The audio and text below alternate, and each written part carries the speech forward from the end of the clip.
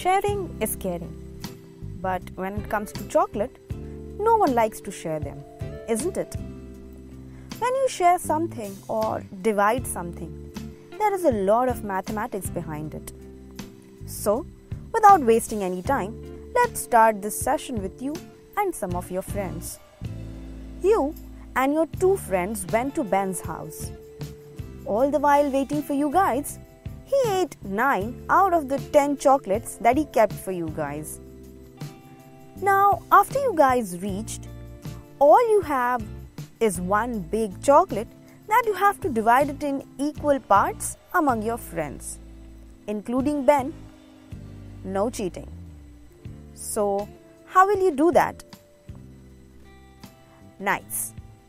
You have divided one whole chocolate into 4 equal parts. So, each one of you will get 1 part out of the 4 parts of the chocolate. Or can we say that each one of you had 1/4 part of a chocolate? And numbers in this form are known as fractions. So, what is a fraction? Fraction to a layman is just some part or a piece of something. The numbers of the form a by b are called fractions. Let's learn something more about fractions.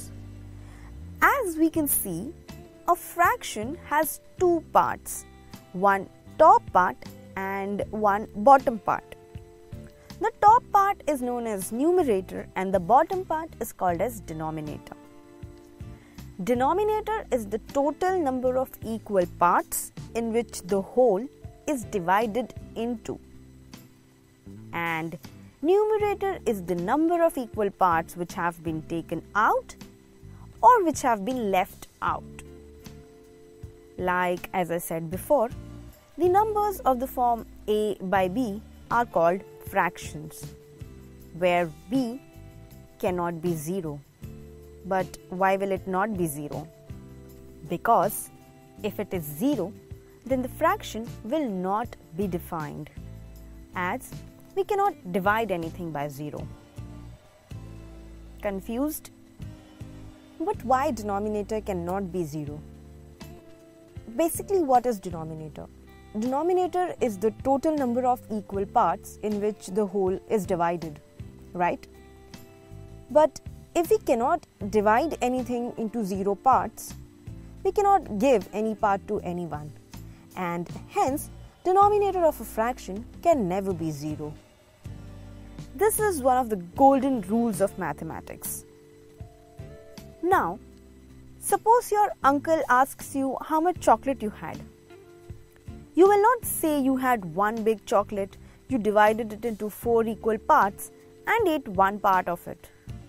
But now, as you know what fractions are, you will proudly say you ate 1/4 part of the chocolate.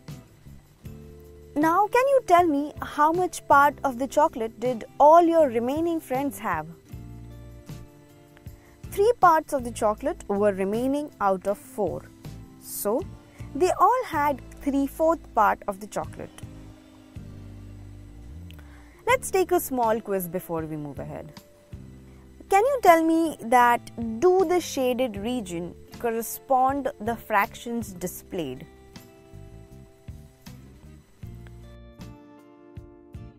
In question 2, the shaded region represents the fraction but not in the other 2.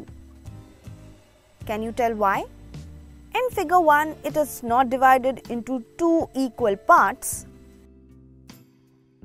and in figure 3, it is not divided into 4 equal parts, and hence the fractions are not corresponding